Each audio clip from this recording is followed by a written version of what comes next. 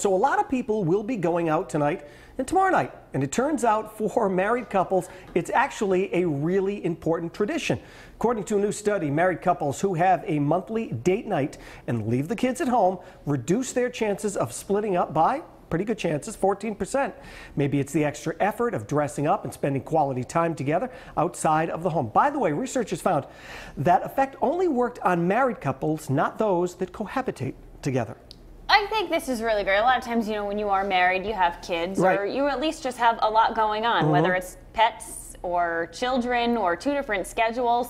So I think it's nice to kind of put that aside for a little bit and to, yes, work on your relationship together, because I hate to say it, but that can get lost in the shuffle of things. You get so used to a routine, and it's great to be comfortable with someone where you do have those routines of the day-to-day, but you do lose sight of being together and appreciating that time together. Sometimes it's a rush, you're cleaning the house, you're cooking a meal, whatever it might be, and you almost take for granted the time that you are spending together to maybe even just sit down and have dinner. So if you could put all the stress of the home life away and escape for a little bit just to have date night, I think that's great. And I think for parents with kids, I think it also depends on, sometimes I think the age of the kids also can affect it.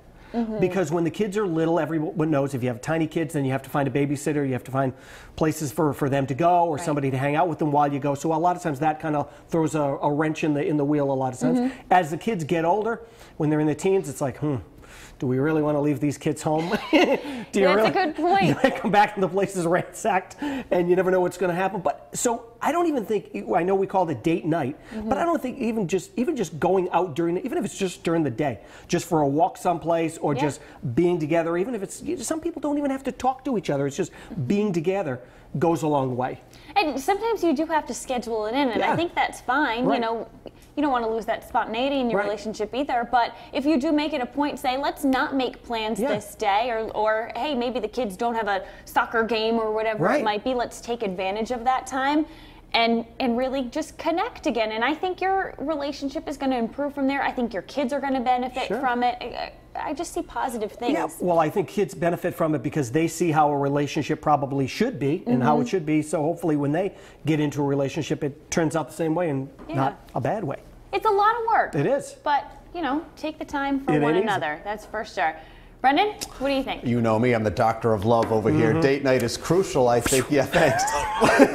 Date night is crucial, I think, to any relationship, even if you're not married, even if you're just, casually dating. You want to spend that time together and carve out some quality time, just the two of you, movies, drinks, whatever it is. It's good stuff. Well, we have a daily date with our social media friends, and it's happening right now. Let's see what they have to say about this topic. Christine Michaels gets us started this morning saying, if there's problems in a relationship, a date night isn't the answer. It won't fix a problem. Well, that's probably very true. Jennifer Ewing is into it, saying date night would be great.